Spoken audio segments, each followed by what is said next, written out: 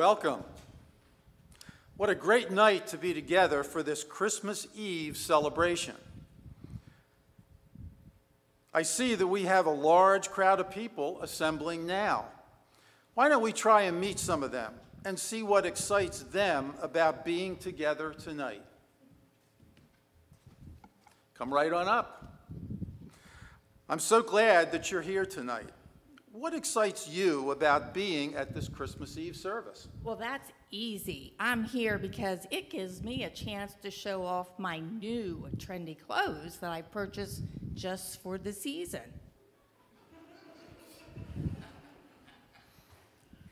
Notice the Advent colors of purple and pink. I have joy popping out of this as I sport this fashionable attire. I am ready to deck the halls tonight. Well, I think we have another guest.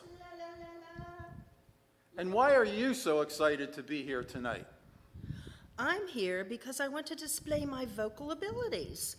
I come each year to let people hear the blissful sounds of my melodious talent. I have been doing scales all day to prepare. Just listen.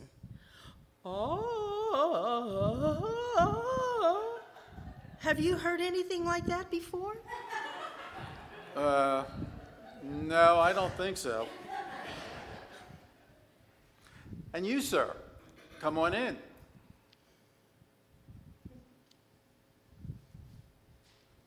I don't want to be up front. Can I stay in the shadows? Why have you come to this Christmas Eve service? I'm here because it's kind of a written rule. You have to bring your family to church on Christmas Eve. I mean, I took the kids to the Christmas parties, the parade, to see the newest Christmas movie. I have to fit in a little religion somewhere. It's been a year since we were here. I would probably be doomed to some hot place, if you know what I mean, if I didn't show up for Christmas Eve service. Well, it is good to have you all with us tonight. What is the most special thing about being here? Oh, I'm here to show off this fabulous new belt with adjustable length so I can eat more at the reception after this program and still look fit and trim. I'm here to show everyone that I can sing soprano and bass at the same time. Joy to the world, and heaven and nature sing, and heaven and nature sing. I'm here because my wife won't speak to me for months if I don't bring the kids to the service. And the church might put my name on some kind of inactive list if I don't attend at least once a year. No, I mean, is there anything special about this night that brings you here? Pearl accessories. Loud singing. A short sermon. Wearing high heels that lift me physically and emotionally. A solo in the middle of the service by me. An empty seat on the back row. A new handbag with sequins that shine like the Star of Bethlehem. A seat near the front where everyone can see and hear me as I sing the Hallelujah chorus by myself. A dark corner where I can catch about 30 minutes of shut-eye so I can rest up for getting all the presents wrapped at home. Can I tell you why I'm here? Well, I'm not quite finished interviewing these people. They still might have something important to share. Oh, yes. yeah, I forgot this to mention new I think outfit the church wear is going to tomorrow. let me You'll be in the so choir. excited. Stop, stop, And stop, ready. stop. And I'll Everyone stop. Maybe we should listen to this young man. What is special about this night to you? I am here because God sent his only son to be born in a little town called Bethlehem over 2,000 years ago. He is the Messiah and is the Savior of the world. I want to worship him today. Oh, of course. Yeah, Everyone yeah, knows yeah. that. Thank I mean, you. that's- Same Yeah, thought the whole exactly. time. You are so right, young man. We are here to celebrate the birthday of Jesus. Thank you for reminding us of that important reason for the season.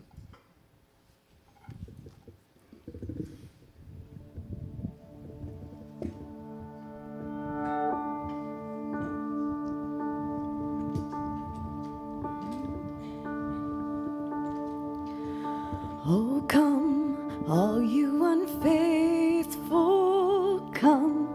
Weak and unstable, come. No, you are not alone. Oh, come, barren and waiting ones, weary of praying, come. See what your God has done. Christ is born. Christ is born. Christ is born for you.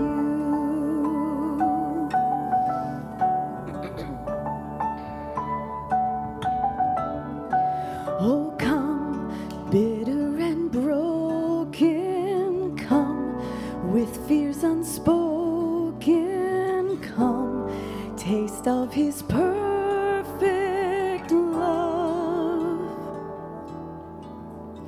Oh, come, guilty and hiding ones, there is no need to run.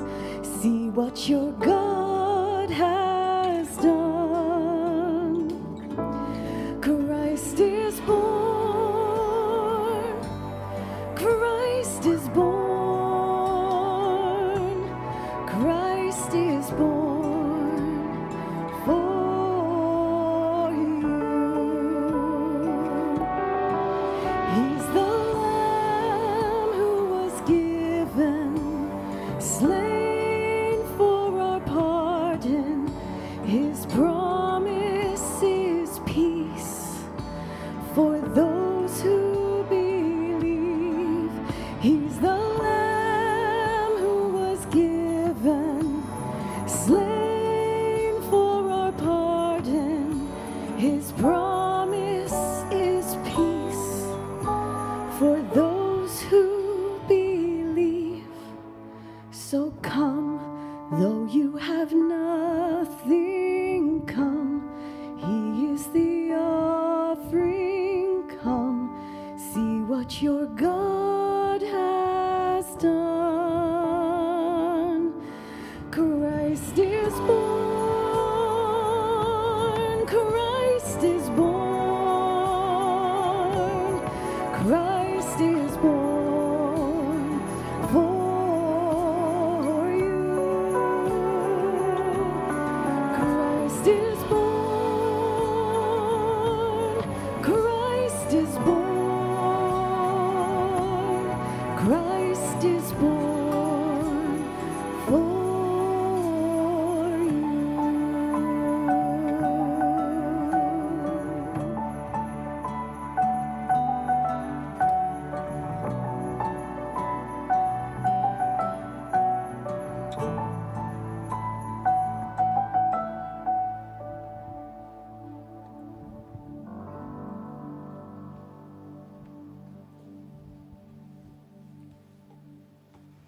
Please pray with me.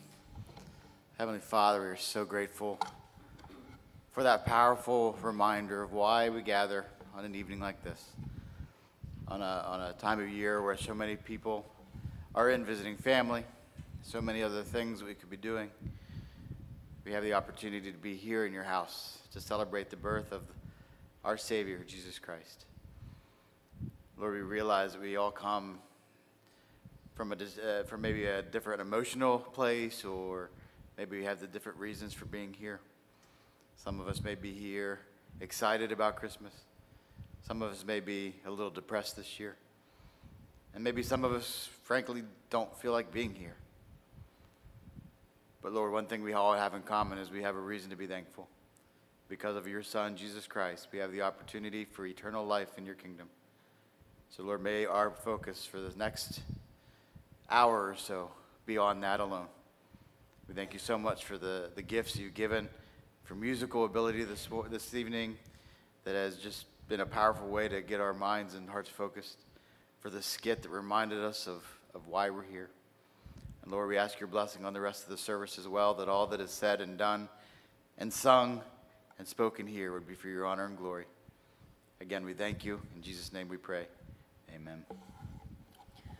Sing with us, What Child Is This, in your red hymnal number 110.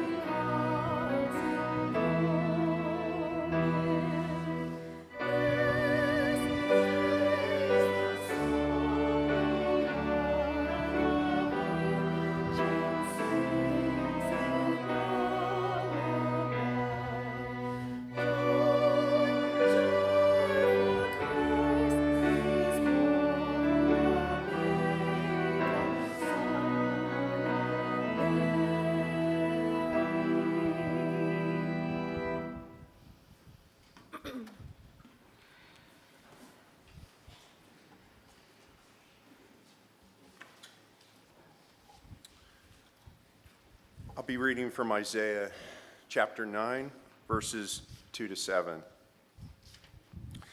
The people walking in darkness have seen a great light. On those living in the land of the shadow of death, a light has dawned. You have enlarged the nation and increased their joy. They rejoice before you as people rejoice at the harvest, as men rejoice when dividing the plunder. For as in the in the day of Midian's defeat, you have shattered the yoke that burdens them, and the bar across their shoulders, the rod of their oppressor. Every warrior's boot used in battle, and every garment rolled in blood will be destined for burning, will be fuel for the fire. For to us a child is born, to us a son is given, and the government will be on his shoulders, and he will be called Wonderful Counselor, Mighty God, Everlasting Father, Prince of Peace. Of the increase of his government and peace there will be no end. He will reign on David's throne and over his kingdom, establishing and upholding it with justice and righteousness from that time on and forever. The zeal of the Lord Almighty God will accomplish this. You can stay seated for the next one, Silent Night, We're going to sing it from our blue hymnal instead, number 193.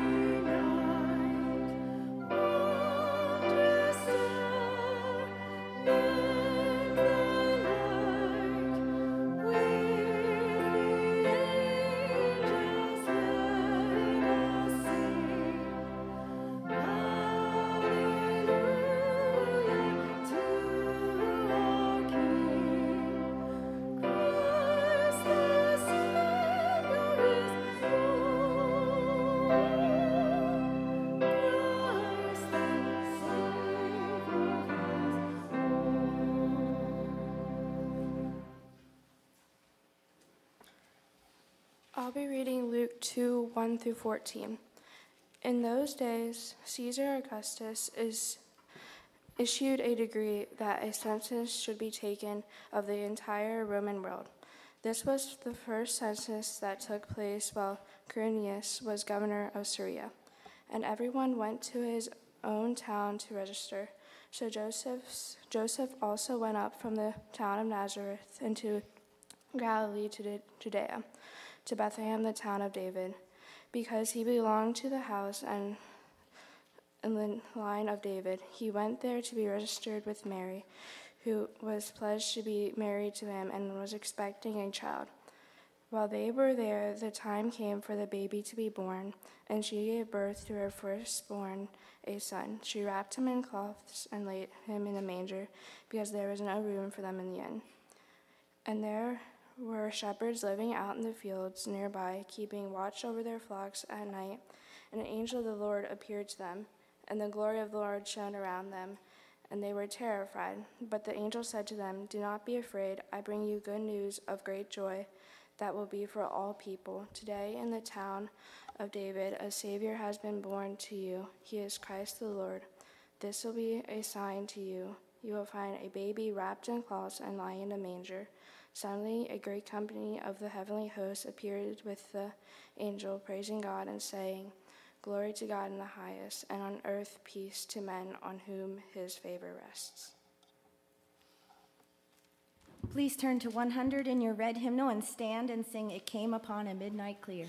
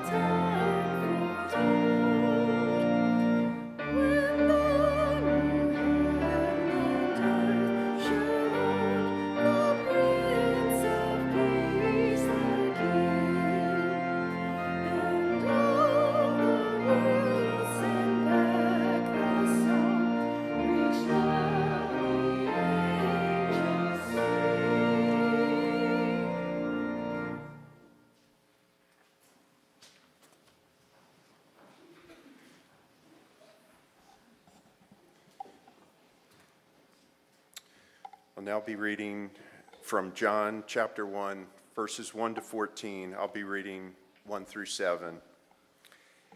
In the beginning was the Word, and the Word was with God, and the Word was God. He was with God in the beginning. Through him all things were made. Without him nothing was made that has been made. In him was life, and that life was the light of men. The light shines in the darkness, but the darkness has not understood it. There came a man who was sent from God, His name was John. He came as a witness to testify concerning that light, so through him all men might believe.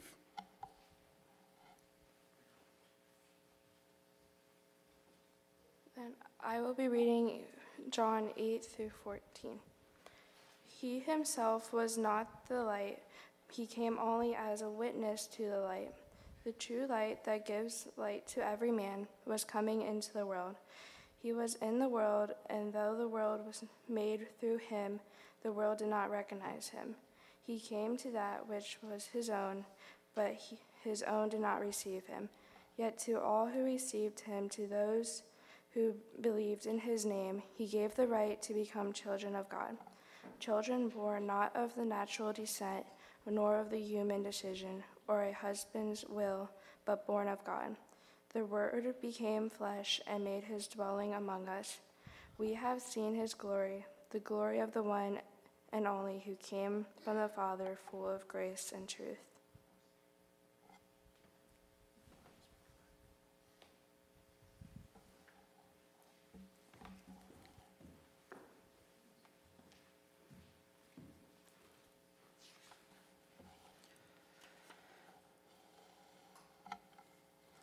I love that John 1 passage that you just heard, because to me it reminds us of the simplicity and the personal touch of God's deep, deep love for us. It speaks volumes for how much he really, really wants us to take our place in his kingdom, to take our place at his table. But how could that ever happen if it wasn't for Christ, the one whose birth we're about to ring in? John 1 talks about the Word. And when people pick up this book and they give it a long look, they have one of a number of different responses. Some people are annoyed. Why should I allow my life to be governed by a set of nitpicky, outdated rules? Have you ever heard that one? Some people feel skeptical. How do I know what's written in here is actually legit? How do I know the God that it talks about is real? Others feel confused. Well, how can I follow the commands that are in here if I don't really understand everything that's being said? And many of us feel discouraged. I want to do what God has asked me to do. I want to follow his commandments, but there are so many of them, so many guidelines, and I'm prone to fail. How could I possibly keep each one? How could I possibly do all that is expected of me? Well, hopefully it comforts you to know that you're not alone in thinking these things. If you fall in any of those categories, those questions and concerns have been raised all throughout the course of time. And Jesus even took the time in Matthew 22 to address some of this stuff. When he took this entire book, and he narrowed it down to what he said would be the two most important and the two greatest commandments. And both of them are surrounded by this concept of love. Number one, love the Lord your God with all your heart, with all your soul, and with all your mind. And number two, love your neighbor as yourself. And then Jesus would conclude with this very interesting statement where he would say that upon these two commandments hang all the law and all the prophets. And to understand what that means is incredibly significant. The Old Testament opens with the Torah. What we know are the first five books that lay out the law, all those standards that God had set for us. And then the Old Testament closes with a collection of works from the prophets, those whose duties were to offer the promise of hope of Jesus. And sandwiched in between the law and the prophets is a rich history of people just like you and me that realized they could not live up to that flawless life laid out in the law, and therefore needed the salvation that would be offered by the Christ child, foretold by the prophets. When Jesus says that all the law and prophets hang on these two commandments of love, what he was saying is that everything the Old Testament teaches, everything we are to live by, can be accomplished if we follow these commands of love. And I've taught that before here in our services, that if you think of the relationships that you have that mean the most to you, and that should be easy as I look around and I see a lot of people surrounded by their families, the people that they love the most, their spouses, their children, their parents, grandparents, aunts, uncles, friends.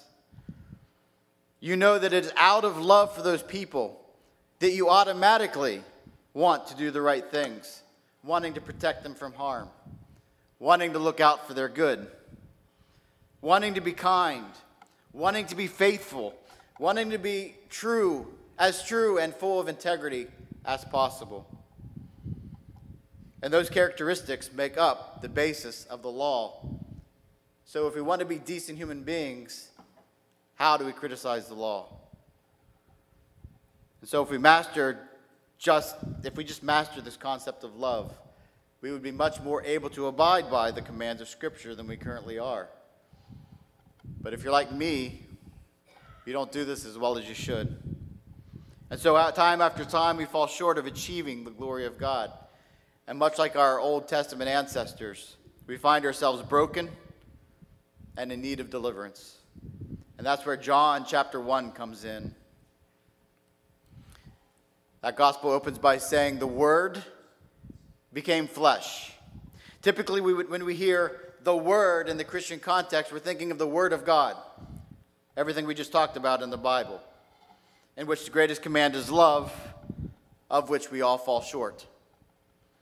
And so the fulfillment of the Old Testament prophecy of the Savior's arrival had everything to do with God becoming flesh and blood, living among us, becoming as one of us, in which Hebrews says he basically went through everything we all go through. And while doing that, he loved the way we are supposed to love. And he demonstrated the life we are supposed to live. And then he would die the death we were supposed to die. And in doing so, he gave us the offer of eternal life that we were otherwise not supposed to have. That's what God's love is all about. That's what happens when the Word loves us enough to become flesh. And when we fall, because we can't withstand or we can't do all these commandments, he picks us up and he carries us the rest of the way. He loved us enough to live among us. And when you think about it, that is a lot of love. Because we knew that he knew how that earthly life would end. I mean, who would leave the glory of heaven to die a gruesome, horrific, painful death? But one who loved us the most. The one who saw people like me who struggle with sin. And he knew that what he would have to do to remedy that. And he was willing to do it. He was willing to die an excruciating death so that we could live a glorious life, and one that would live eternally, and one that would last for all eternity. And you say, well, Pastor Eric, that sounds a lot more like an Easter message than a Christmas message. But who says they have to be separated? Because the humbling truth is, without Jesus doing what he would do at Easter, the Christmas message is completely meaningless. It was because of what he would do on the cross that we could have hope of new life and salvation. It was because of what he would do on the cross that we could have joy when sin stole every other reason we would have for that. It was because of what he did on the cross that we could experience true peace, even as we observe a world that does not share that sentiment. And it's because of what he did on the cross that we could witness a love so strong that the vilest sinner could experience eternity and glory if they just come to Jesus. That's why that building excitement we've been talking about over the last several weeks and what we heard this morning, it was finally released when that star appeared in the sky. And those who saw baby Jesus, they weren't oohing and awing over a cute little baby. They were celebrating that the victor, the Savior, and the King had finally arrived. But it would be another 33 years until that plan would be complete, before he would be able to say, "It is finished," as the victory over sin would finally be sealed at his death on the cross. But still, those who knew God knew that this baby was the one God had promised. And that was enough for them to celebrate. And so I think the final video of the series that we've been watching will say it all. We'll go ahead and play that now, please.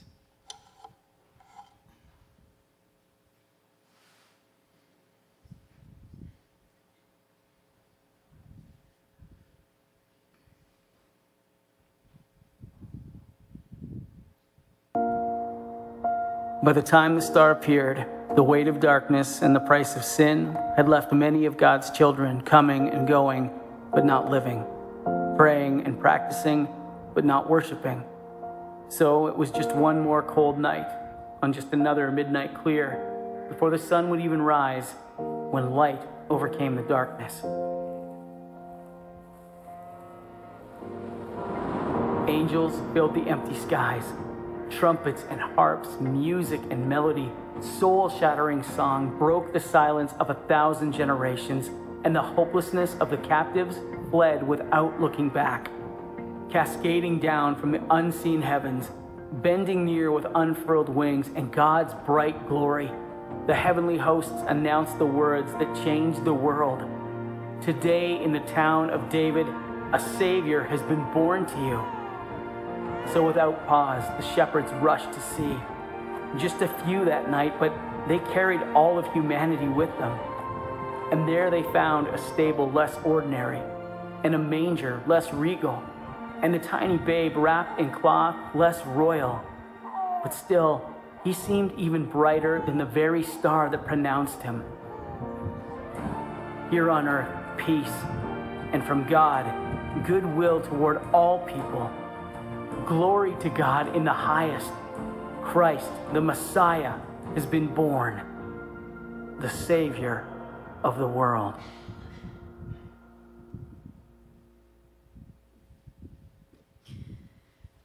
Please turn to your red hymnal number 93 and stand and sing, "Hark the Herald Angels Sing."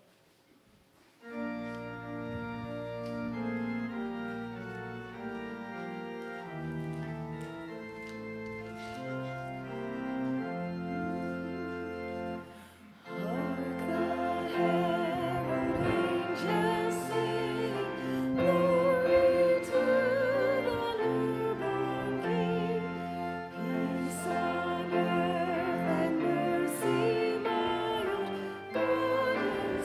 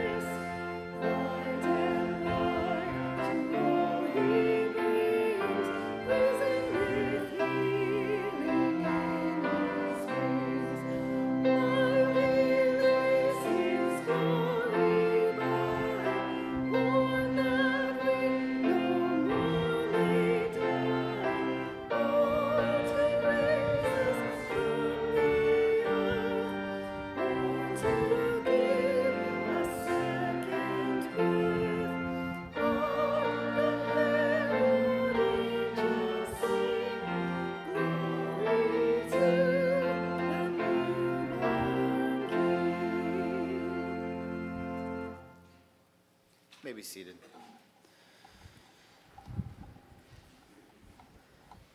Indeed, Christmas has arrived, and that's what we celebrate today and tomorrow. But the reason many churches partake in communion at Christmas time, which is a tradition I love, is because the joy of Christmas is made complete by the sacrifice that once baby in a manger made on the cross. We celebrate Christmas because of the new life made possible by that little child in a manger. But it wasn't his birth that gave us that new life and that eternal life, but it was his death. And so for that reason, I do believe that the remembrance of that sacrifice is an extremely fitting way to close out a Christmas service. And that's why we're going to do it this evening. It would be some 33 years later that Jesus would gather with his disciples around the table for one final time on that night before his death. And he would have that solemn moment that was recorded in Luke 22, starting at verse 14. When the hour came, Jesus and his apostles reclined at the table. And he said to them, I have eagerly desired to eat this Passover with you before I suffer. For I tell you, I will not eat of it again until it finds fulfillment in the kingdom of God. After taking the cup, he gave thanks and said, take this and divide it among you. For I tell you, I will not drink of it, the fruit of the vine, until the kingdom of God comes. And he took bread, he gave thanks, and he broke it. And he said to them, this is my body given for you. Do this in remembrance of me. So at this time, if you would find a piece of bread.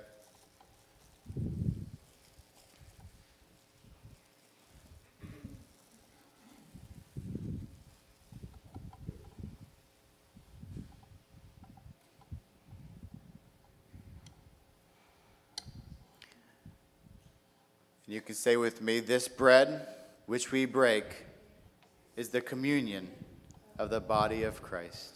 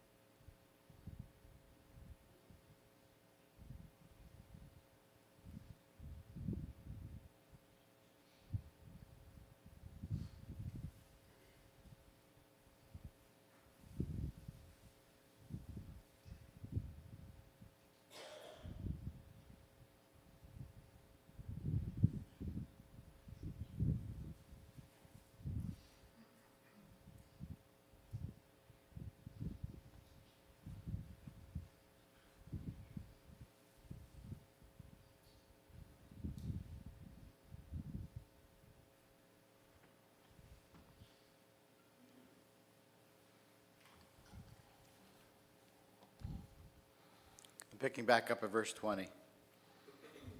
In the same way, after the supper, he took the cup, saying, this cup is a new covenant in my blood, which is poured out for you. But the hand of him who is going to betray me is with mine on the table. The Son of Man will go as it has been decreed, but woe to that man who betrays him. They began to question among themselves who it might be who would do this. You find your cup.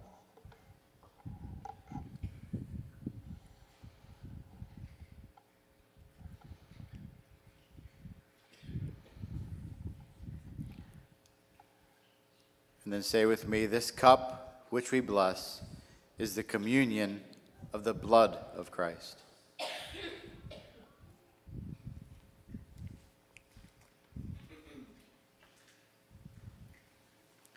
And we know the story doesn't end there, of course. If we fast forward the story just a little bit further, we know that in fact Jesus did rise from the dead.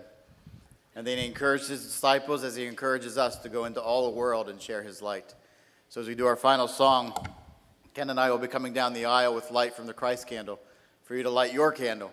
And just a general rule of safety, please, whoever has the unlit candle will be the one that tilts it, because if you tilt the lit one, you can imagine that that might not be a good thing. So please tilt the unlit candle toward the lighted candle. We'll be down the aisle and we'll light the inside rows and you just pass it down the aisle. It's on page 129 in your red hymnal. And then we get to the last verse, which there's 3 verses. We invite you to stand at the last verse.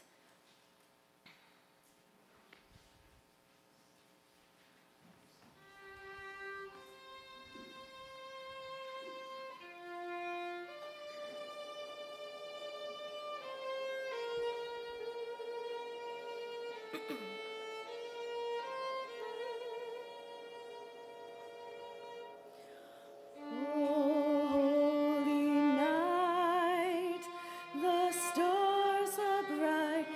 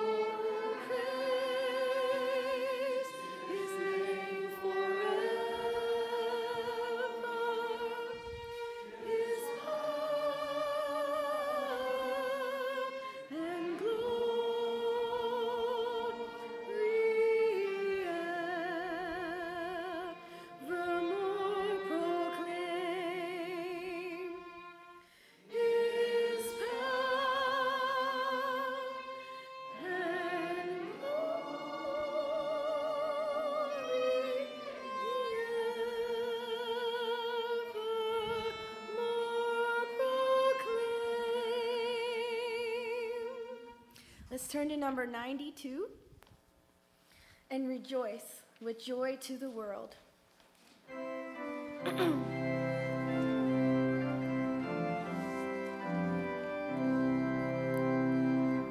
Joy to the world, the Lord is come. Let earth receive the King. Let every heart prepare Him room. And heaven and nature sing. Let heaven and nature sing. Let heaven and nature sing. Joy to the earth, the Savior reigns. Let all their songs employ the fields and floods, rocks, hills, and plains. Ringing a sounding joy, ringing a sounding joy, ringing a sounding joy. No one sees that sorrows fall, nor thorns and frosts the ground. He comes to make His blessings flow, for as the curse is found, for as the curse is found, for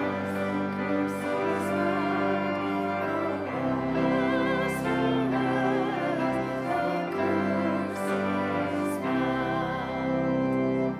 He rules the world with truth and grace, and makes the nations bow.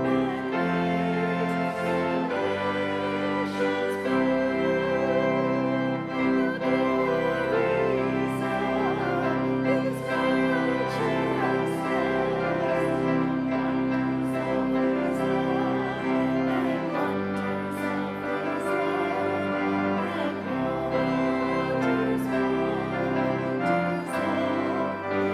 His love. I wish you the merriest of Christmases, and whatever your celebrations may entail, may the joy of the Lord be with you throughout the whole thing. Go in peace.